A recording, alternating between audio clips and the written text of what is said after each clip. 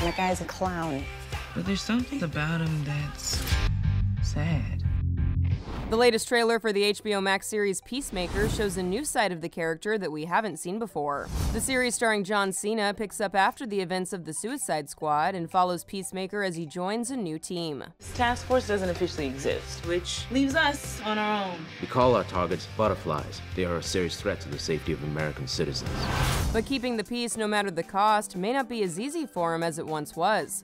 Peacemaker, take him out. Even the kids? Yes! Terminate him immediately! Take the shot! The trailer goes on to find Peacemaker in his feelings. I thought you loved peace, no matter how many men, women, and children you needed to kill to get it. I don't know. Lately I'm having feelings about things.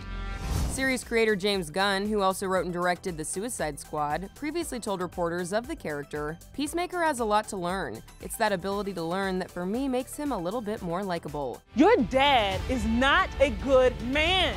Still family. My advice? Cut it out with the introspection. The mind is a den of scorpions better left running from, not towards.